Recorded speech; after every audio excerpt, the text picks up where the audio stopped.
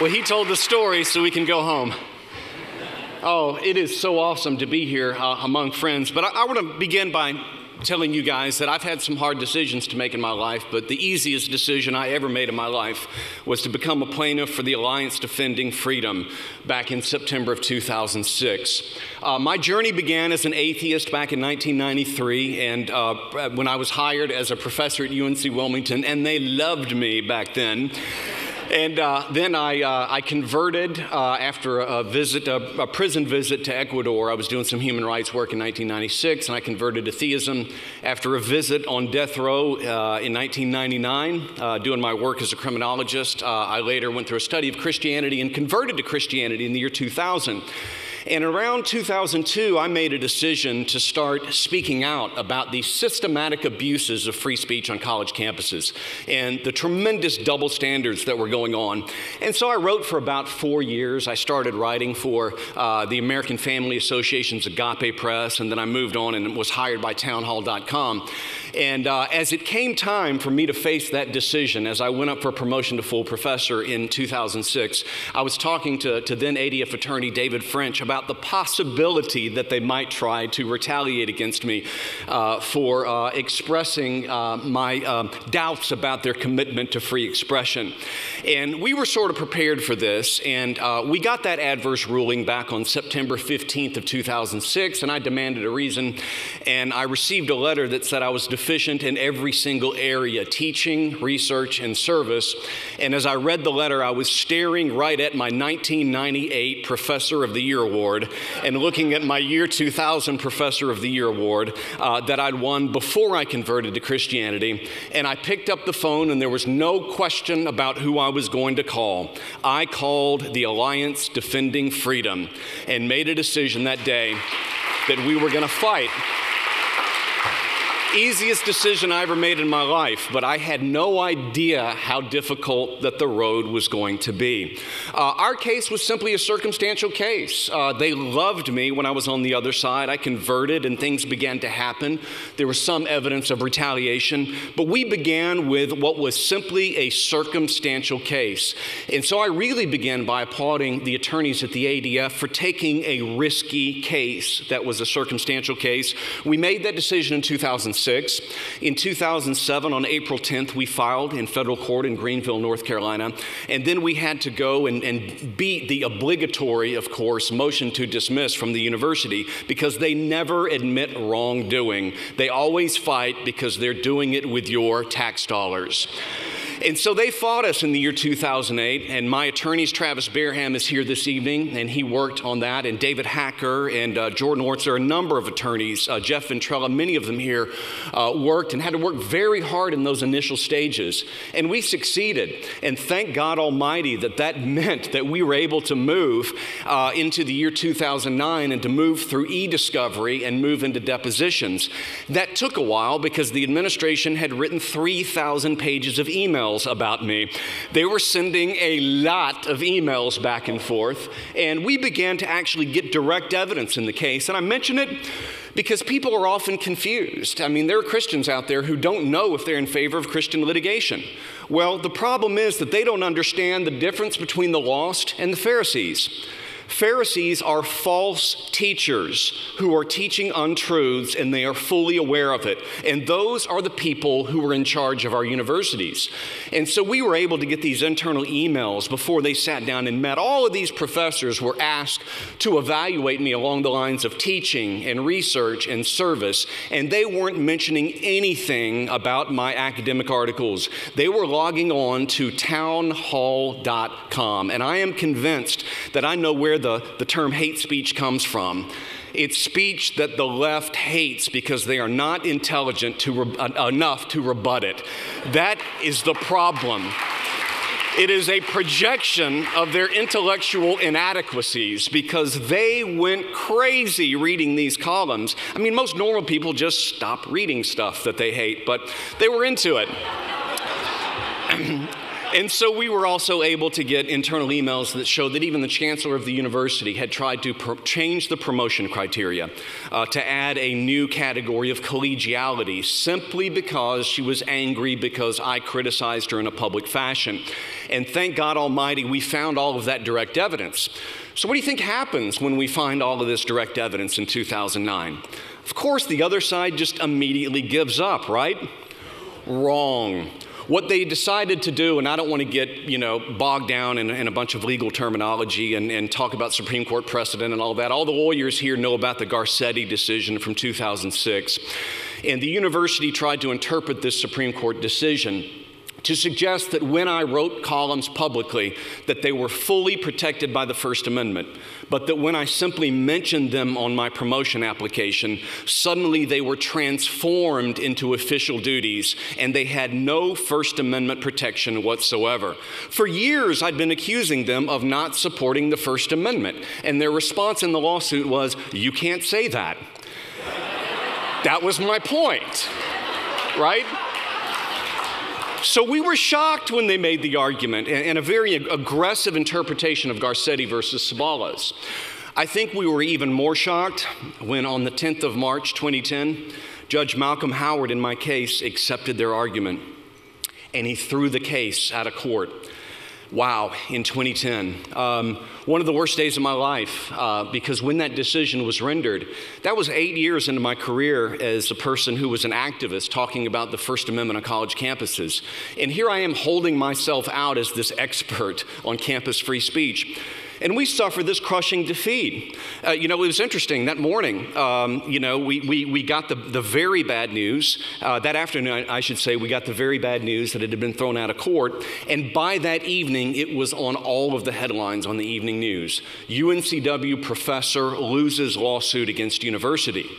I did not sleep that night, but I got up the next morning at about 9:30 in the morning because I have tenure. I still had tenure.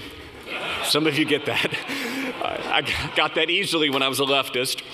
But about 9:30 in the morning, I was up and I was doing my morning reading when I received a phone call from a young ADF attorney by the name of Joseph Martins. And Joseph called me on the phone and he said, "I'm terribly sorry for what happened yesterday. And you're a friend of mine, and I wish that I could have been the one who broke the news to you.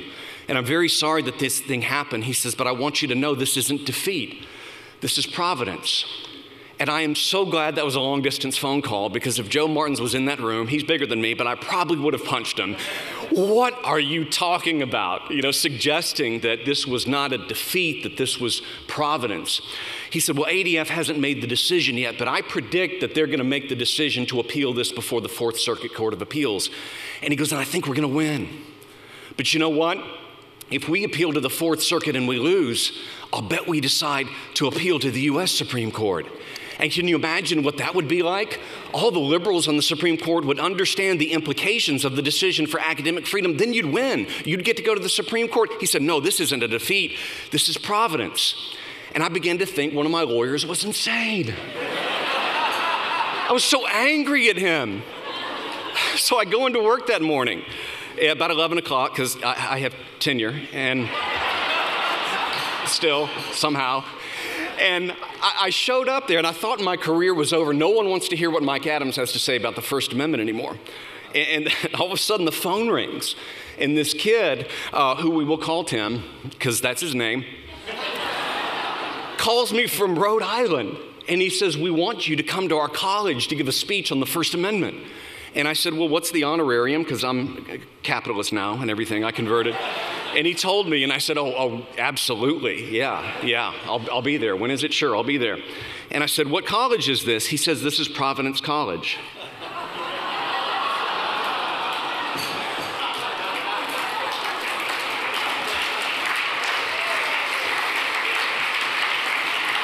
I said, "Where are you calling from?" He says, "This is Providence." And I said, "Is this Joe?" "No, it's Tim." So they hire me, and I thought it was one of these God winks, and I decided for the first time, wow, I think everything's going to be okay. And so we continue. I do nothing, but my attorneys, of course, continue to fight through the year 2010, and they won an opportunity for oral argument on January 26th of 2011. It was fantastic. Travis, who's in this room, was there, and Jordan Lawrence, and it was just amazing. And David French was there, and it was an incredible thing because we had an opportunity to really see the Attorney General, the Associate Attorney General, just break down in there. And he made this very aggressive position, and we kind of knew going into the argument that two of the appellate judges were on our side, but this Reagan appointee Niemeyer did not seem to be on our side. He then begins to throw out hypotheticals, and he says, well, you're saying that if someone mentions something on a promotion application, well, they give a speech, it loses First Amendment protection. And he directly asked Tom Zyko, he says, could they go and get a copy of the speech and read it and then figure out, no, this guy is pro-life, and because he's pro-life, we can't have him at the rank of full professor? And the Attorney General would not back down off of that position. And Niemeyer's telling him over and over, that seems like an awfully aggressive position. In other words, you better change your argument, because I'm trying to help you. But he didn't change. And so I wasn't surprised at all when on April 11th, we got that decision from the Fourth Circuit, and it was a unanimous 3-0 decision deciding Garcetti does not apply to college professors. It does not apply to academic freedom, and our case was thrown back in court. And Joe Martins had credibility, without a doubt. I began thinking, it is Providence. And he was telling me this will be a precedent. This will be in the First Amendment law books. And he was correct. The Ninth Circuit has taken up the view since then. It has become an important precedent.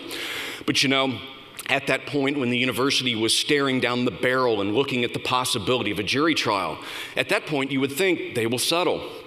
Boy, my attorneys were called in September of 2011. My ADF attorneys were called in for mediation, and they made a decision not to try to settle the case. They decided that they were going to insult them personally with extremely, extremely low offers. And I was embarrassed for my university, and I was very sad about what had happened. And so they, after that, decided to try to file on the basis of the facts another summary judgment motion. They did that, and the judge would rule on it 18 months later and decide once again that their arguments were lacking. And so there we were, once again, facing the possibility of a jury trial. And Judge Malcolm Howard decides that he's going to order us to sit down for negotiations again on October 29th, just last year, 2013.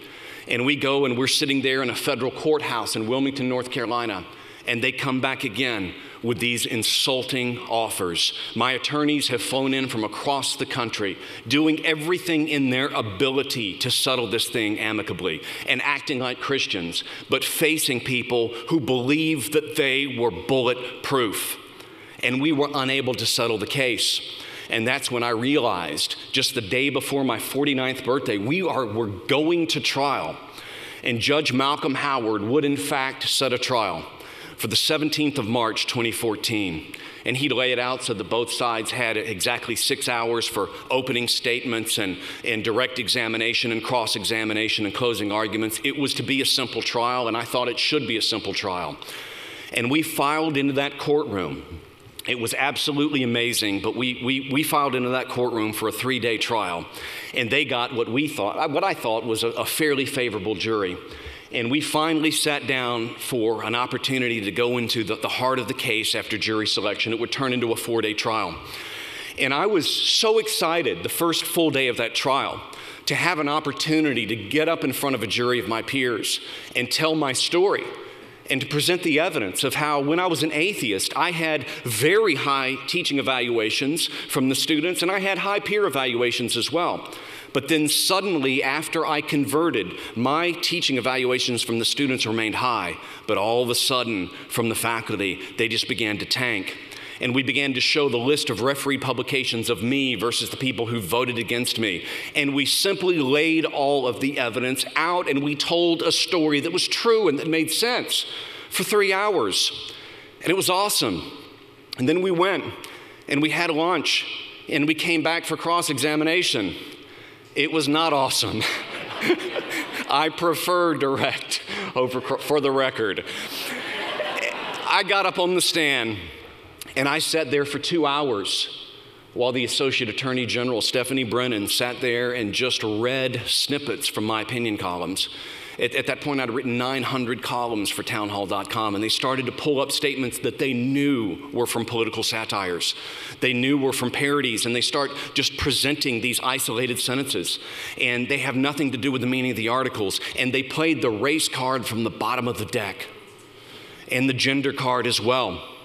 And I remember leaving the courtroom that afternoon, and I thought to myself, I apologized to my attorneys.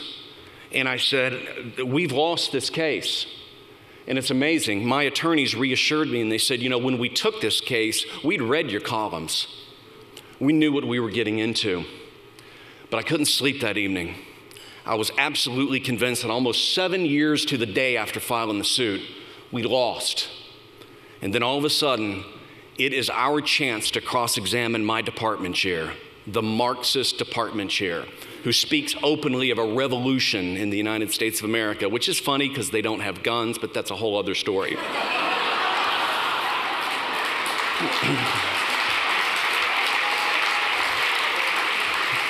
Anyway, her cross-examination only took 1 hour, and was it incredible?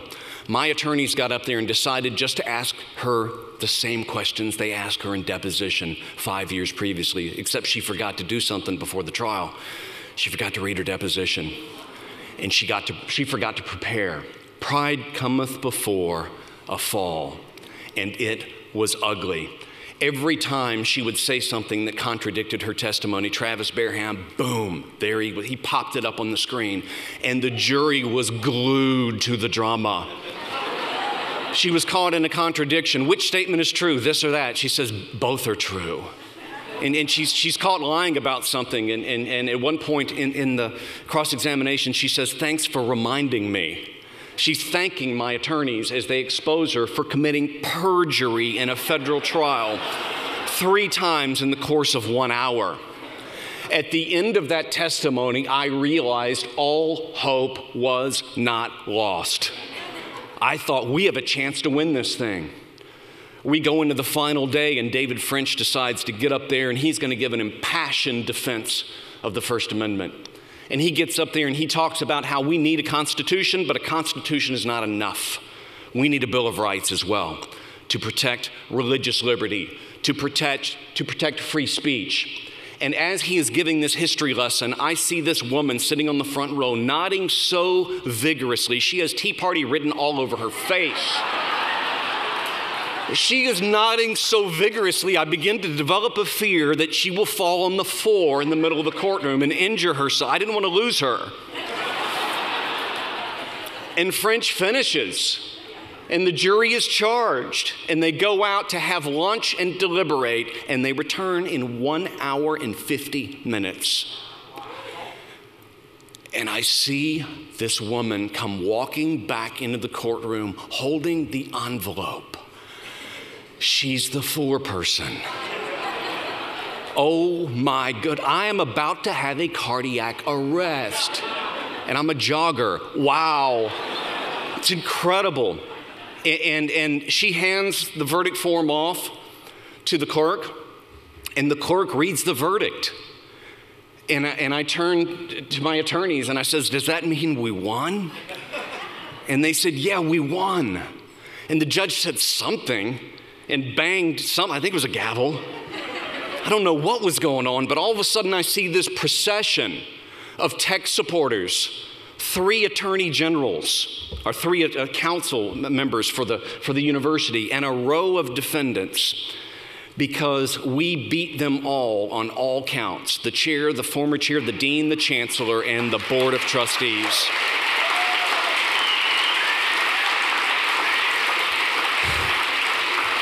They go walking out of that room and they don't know what has hit them. And my goodness, that drive home was excellent. We got a text message, thank you, congratulations from Sarah Palin. It was incredible. She tags me on Facebook the next day. It's surreal. I slept so well that night, and I slept very well the next night. And I got in my car and I drove home 2.5 hours to Wilmington, North Carolina after spending a week in a hotel room fighting this epic First Amendment battle. And the very day that I got home was the weekend that God Isn't Dead was released. And all of a sudden, hundreds of people start to write to me. And they say, we're praying for you. We saw your case in the credits. And it was just loaded with all these ADF cases in the credits. And they're writing, and I just kept writing back, no, we won. No, we won. No, we won, send. Finally, we called them, could you change your credits? We won. And it was amazing because it was at that point that I realized what we were in this for. It's to set an example for young people who are walking into the lion's den. That's what it's about. We teach by our actions. We teach by doing. A couple of weeks later, Judge Malcolm Howard orders the university to promote me to the highest rank of full professor and orders the university to pay me $50,000 in back pay.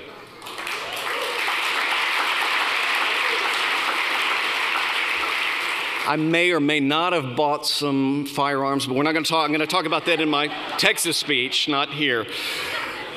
But at any rate, no, amazingly, one of the most fantastic things about this was the university that didn't settle a couple of weeks after that then was ordered to write a check to the Alliance Defending Freedom for $710,000 in legal fees.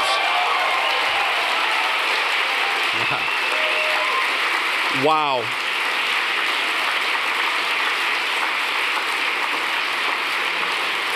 That is a lot of ammunition, ladies and gentlemen. I mean, to sue Pharisees in higher education. And it was incredible after I rested for a couple of weeks, and I was exhausted, to be serious. I was completely exhausted. I got an invitation to speak in North Raleigh, North Carolina at a Baptist church, and I went and I gave a speech on the trial. And I just kind of talked about what we'd gone through and our epic battle, and I did that. And when it was over, I was walking out of the church, and the most incredible thing happened. Someone comes up and grabs me by the bicep, and I turned around and I look, and there is an elderly black man who grabs me by the arm, and he just looks down at me. He's about 6'4", and he looks down at me and he says, I just want to thank you for that thing that you've done for our people. And it really caught me off guard because I said, my goodness, this is a man who lived through segregation. And one of the few people in this country who realizes that we are all involved, black and white, in an epic civil rights struggle in the United States of America. That's what he meant. And I responded to him by just looking, and what I always do when people try and compliment me on what I've done, it just was so easy to do. It was so right to do. I feel awkward when they do that. So I said, well, you don't understand. The Lord's been raising me up to do this thing since 1993 when he brought me in as an atheist, and he knew what my fate would be. He knew that I would convert. And that elderly black man looked at me and he stuck his finger in my face and he says, no.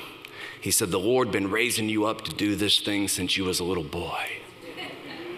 And he turned and he walked off. Wow. And it put things into perspective because as I look around this evening, I see a lot of young people. And your battles are going to be epic. Your struggles are going to be great. But let me tell you something. You're here for a reason. You're not here by chance. You're here because the Lord's been raising you up to do something great since you were little boys and little girls. And this is not chance. This is providence. This is providence. But I also want to say something to all the attorneys who have already found their place in life and found their purpose in life, and all of the donors and all of the supporters and everyone in the media who's here, everyone who supports the ADF. I just want to thank you as well. I want to thank you what you've done for our people. I want to thank you for what you're doing for our people. And I want to thank you for what you're going to continue to do for our people, because we know that we are here for a reason. This is not chance. This is providence. Thank you, and God bless you all. Thank you so much.